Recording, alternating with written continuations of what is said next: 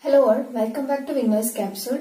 Today we will discuss some questions that might ask for Neet Mds or Assistant Dental Surgeon exams. First one, the maximum penetration among the following is seen with which ray? A. Alpha, B. Beta, C. Gamma and D. Electron beam. Answer is option C. Gamma. The electromagnetic spectrum, which is in the order of energy or in the order of decreasing in the wavelength, is like this: radio waves, TV waves, microwaves, infrared, visible light, ultraviolet, gamma rays and cosmic rays. So maximum penetration is for gamma. Next question. Commonly used collimating device: A. Aluminium filter, B. Lead diaphragm, C. Molybdenum cup and D. Tungsten filament. Answer is option B. Lead diaphragm. Third one. The darkening of radiograph X-ray depends on all except A. Thickness of the object, B. Quality and quantity of X-rays, C. Angulation cone and D. Velocity of electron emitted from the cathode.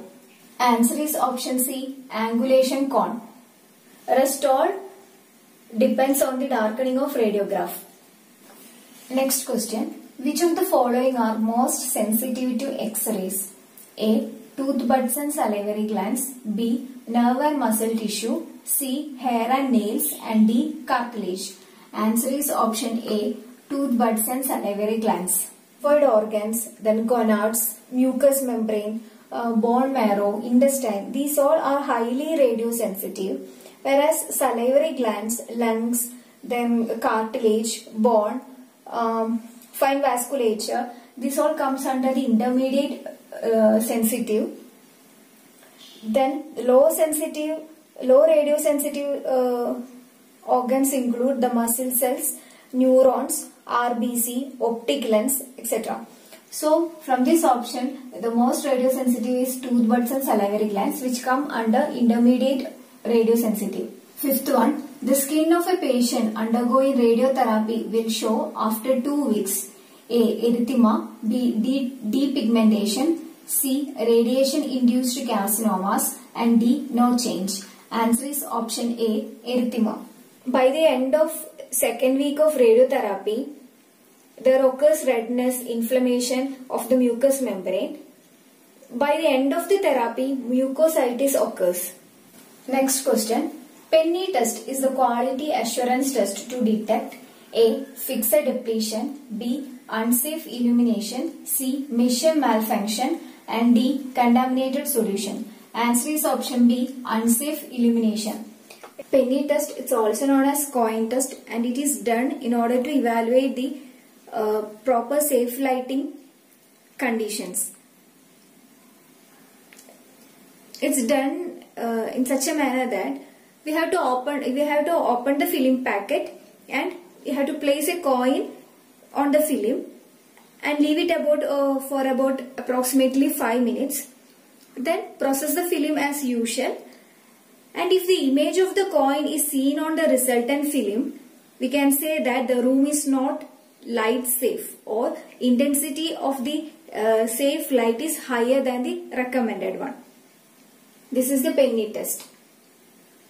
Next one, localization of an object is done by A. Paralleling technique, B. Bisecting angle technique, C. Tube shift technique and D. Occlusal technique. And this option C. Tube shift technique.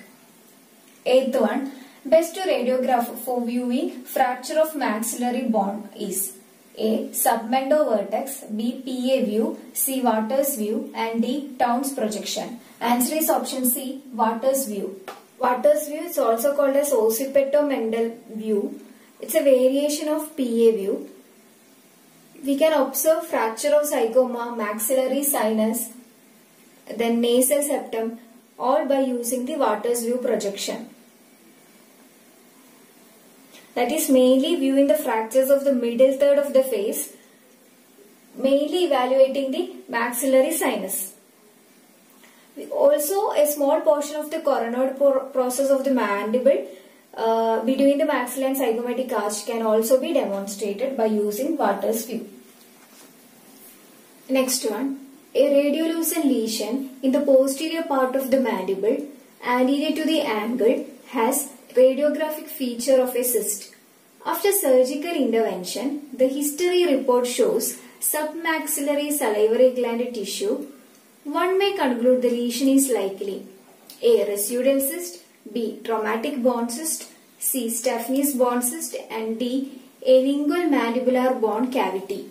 Answer is option C. Stephanes bone cyst.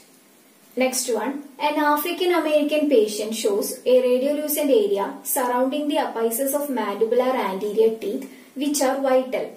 The most probable diagnosis is A. Periapical abscess, B. Periapical granuloma, C. Periapical cemental dysplasia, and D. Condensing osteitis. Answer is option C. Periapical cemental dysplasia.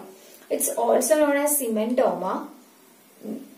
Occurs mostly in the mandibular anterior region. This is associated with a vital tooth, whereas periapical abscess and periapical granuloma are associated with non-vital teeth. And in condensing osteitis, the mandibular first molar is mainly involved. Here it's clearly given that shows a radiolucent area surrounding the apices of mandibular anterior teeth and which are vital. So the correct option is periapical cemental dysplasia. Thanks for watching this video. Please do like, share and subscribe. Thank you.